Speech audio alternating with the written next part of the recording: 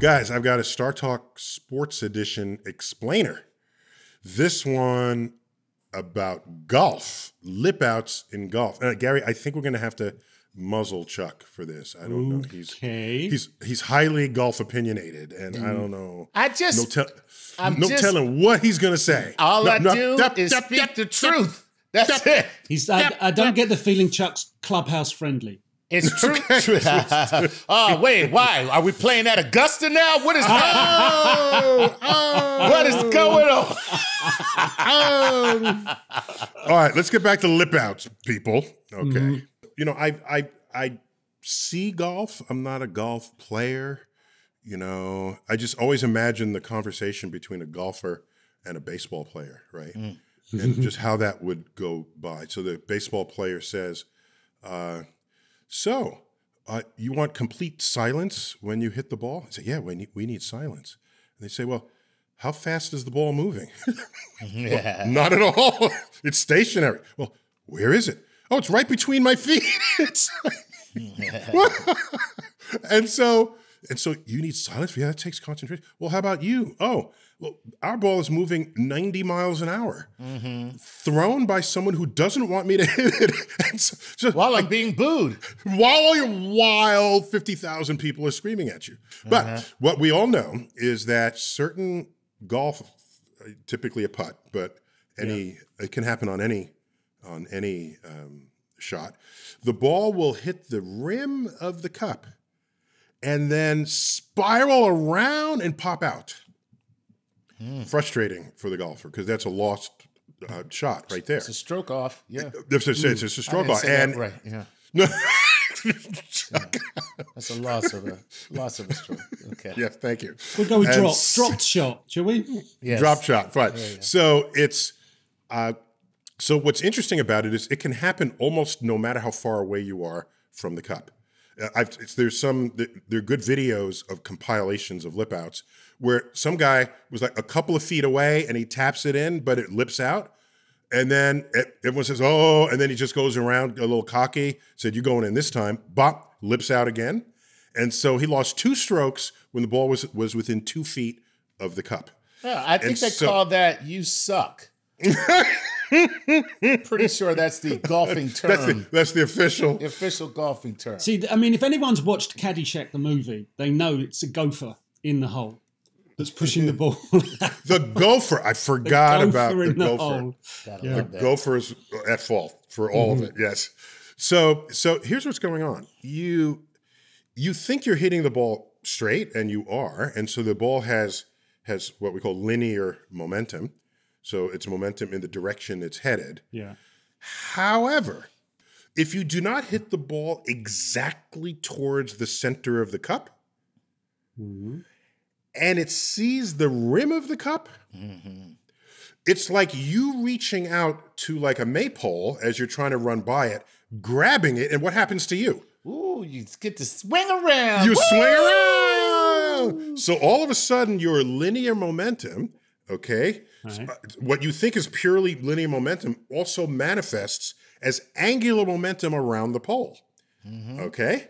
So that happens. You reach out and grab. So when the ball sees the depression in the cup, that's effectively falling towards the middle of the cup. And so there's angular momentum there that is getting picked up as it goes around the center. And depending on how fast the ball is moving and how much on the lip it was, it'll either swivel and go in or swivel and pop out again.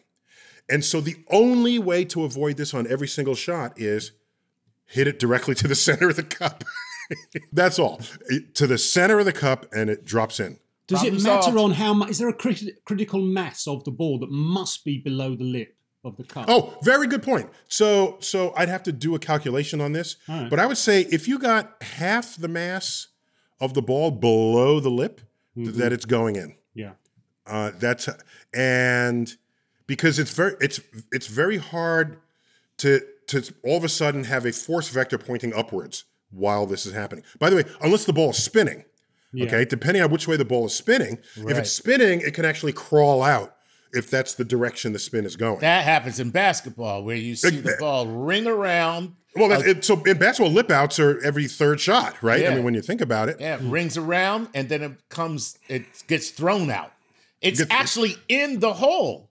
You know, it's in the cylinder. Well, I haven't seen it. Find me one where it's half already in the cylinder. I don't think it. Come on now. Yes. I don't think more than half, but definitely it's in the cylinder. Yeah. Up to half. Oh, yeah. Okay. Up to half. Yeah. In there, but it's touching the side. And depending on the spin, the internal angular momentum the ball had by your shot, that'll affect what it's going to do as it kisses the rim. Yes. All right.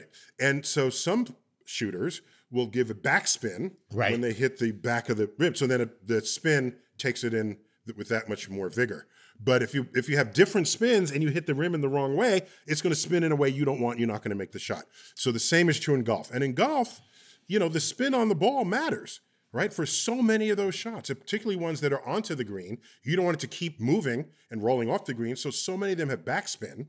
Particular bunker shots, Neil. If you found yourself in a sand trap, you've got to get right underneath the ball, flatten the face of the club, and then you impart the backspin on it so as it doesn't overrun on a fast green and then will spin and drop, and then that will be the exactly. The and golfers are excellent navigators of subtleties in terrain, so that if you're going to do a backspin, you're going to do it on the high side.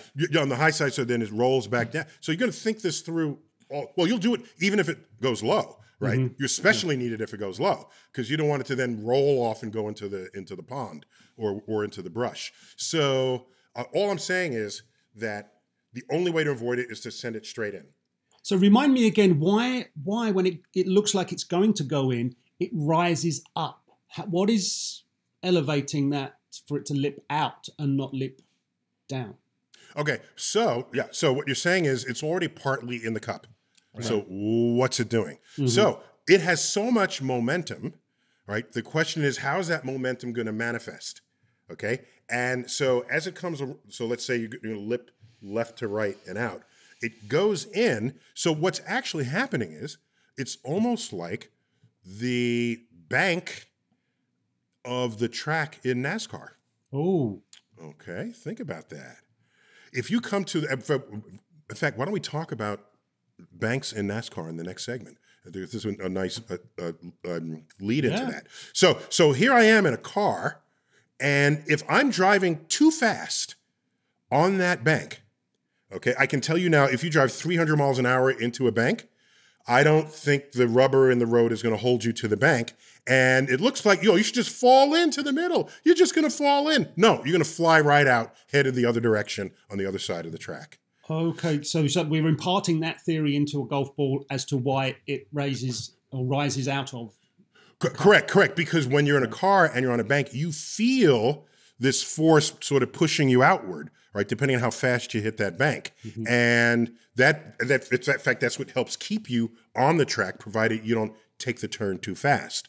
So all we're saying here is that on that turn, if you have enough momentum, then that momentum will continue to carry, and the fact that the ball was a little bit in won't matter, because it's seeing the, because by the way, it's not in the cup when that happens. It's on the part of the grass that bends in. It's on the lip. Yeah, it's on the lip, and on that lip, it's not a perfect 90 degrees, right? It's like it's a small, tiny little bank. Tiny little bank. It's a tiny little bank between the grass and the turf, and where the cup begins, and that's the bank where this thing flies out on. Now, if only we could get that ball to do what the car on the bank does, which is fly out and then explode in a fiery ball of death, I would watch golf.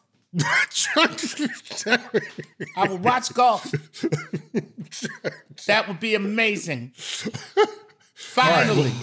We'll talk to the authorities on that one. Right. Oh, dear. Can't see this taking off on the Golf Channel, can you? Oh, I certainly can. Exploding golf? Oh, my God, I'm watching that. Well, we've all seen clips of practical jokes where the ball is something that explodes on it. Not explodes dangerously, but just pulverizes on impact. We've seen that, right? You make a golf ball out of chalk or something, but you don't. The person doesn't know it. You're the one who puts the ball on the ground waiting for them, and then they hit it, and then it's just a puff of smoke. That right there is eminently more entertaining than actual golf. Do you get that's the all whisper? I'm gonna say. That's all I'm gonna say. That is more entertaining than actual golf. Could we get whisper commentary though? Oh, that'd be so awesome. Just like he's addressing the ball right now. It's a beautiful day here at Augusta. Winds are out of the southwest. I see the ball is on the tee. As he approaches the ball, here's the backswing. And oh my God! It exploded! What the hell just happened? Okay. Okay, I'm sure Chuck's agent the phone is ringing off the hook to get Chuck to comment. Come on, that is awesome. Exploding golf. So if any of our audience are listening or watching this and they play golf and they lip out in the future, it's not because you suck. It's just because of science. Science, right? And by the way, of course, the ball can like bounce in and bounce off the bottom of the cup and bounce out. That's not lipping out. Yeah, but that's whoa. Now you just I gotta know now. Maybe you know or not. Let's say the ball does pop in, like it's bouncing, bounces in the cup and back out. Yeah, bounces back out. Is that still considered? It touched the bottom of the cup. Yeah. Is that a shot made, or do you have to then put it back in the cup? Have you sunk that? Is that technically a sink, or whatever you call it? That's whatever. Yeah, because the cup is metal, isn't it? So there's every chance. It's tin. Tin cup, metal, as they say. Yeah. So if it falls vertically, then there's a chance it could pop back out. That's what I'm saying. It could pop back out. If it's a high enough arc on the bounce. And it ends up falling directly into the cup, hitting the bottom, and then popping back out. Right. Is that now a shot made? It just needs enough energy to bounce even bounce a couple of times. We need officials. We need golf officials. I'm suspecting the ball has to still be in the bottom of the cup when you reach in there. Oh, see, that is cold-blooded, man. Yeah. No, just become a better golfer. That's all, Chuck. I put it in the cup. How much better can I be? I mean, God. That's kind of like if the ball has enough arc where it falls through the basketball hoop, which is highly unlikely, but then somehow bounces back up through the basketball, you still get the 2 points. Oh, so you're talking about it falls through the hoop, bounces off the ground, and goes back up through the hoop. And you still get 2 points. As a matter of fact, they should give you 6 points, but you still get to keep. Can you imagine how high you would have to be to get the rebound to go back up through the hoop? You would get the 2 points on that, Chuck. You get the 2 points. Right. Yeah, so that's what I'm saying. Like that's no, I know. The new rule. If it goes backwards through the hoop, it subtracts the points. That's just wrong. Okay, so our crack team of behind the scenes researchers has confirmed that a ball that bounces out that counts as a stroke. Okay, so you don't get this. It's not over. You still got to play that ball. Correct. Oh, that's terrible. This is why I hate golf. Okay, we should rename this Reasons Why Chuck Hates Golf. Not enough explosions, number one. There you go, starting with that. That's the Michael Bay reason. Not enough explosions. And not enough chase scenes, yeah. Right, no chase scenes. And if the ball bounces in the hole, which is the whole point of the game, if I actually achieve the objective of the game, which is to put the ball in the hole, if the ball comes back out of the hole, then the objection is I have not completed my objective.